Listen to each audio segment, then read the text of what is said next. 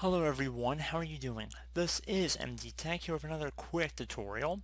In today's tutorial, I'm going to show you guys how to resolve if a process will not terminate properly on your Windows computer. So if you tried closing out of it and it just will not close, this tutorial will be for you.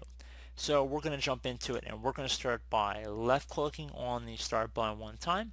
I'm going to type in CMD. Best match should come back with command prompt right above desktop app. You want to right click on that. Left click on Run as Administrator.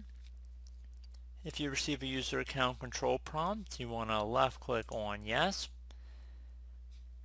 So now you want to go ahead and type in task, T-A-S-K, and then type in K-I-L-L.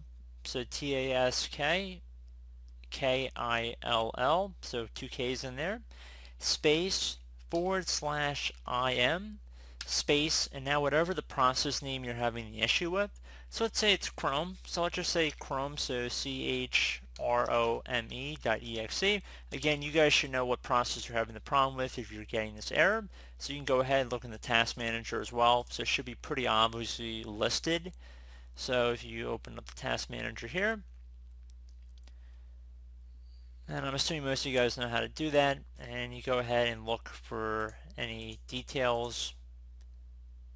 You should have a name of the process in here. So pretty straightforward.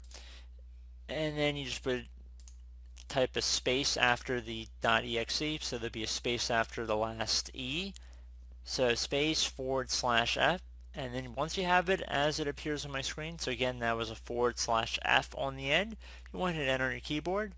So in the event that the process is not found, this was just purely an example here, but if you did have a process in Task Manager that was currently running, you should be able to terminate it. However, it's not actually open right now for Chrome, but if it did, it should say it has been terminated, and it should just go through with a few different lines of code, and that should pretty much be about it. And you could also go through Process Explorer as well, another Microsoft utility. It's more than welcome to try and terminate processes that way as well.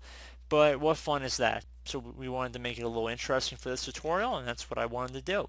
So again, I do have this brief tutorial, was able to help you guys out. And as always, thank you for watching, and I do look forward to catching you all in the next tutorial. Goodbye.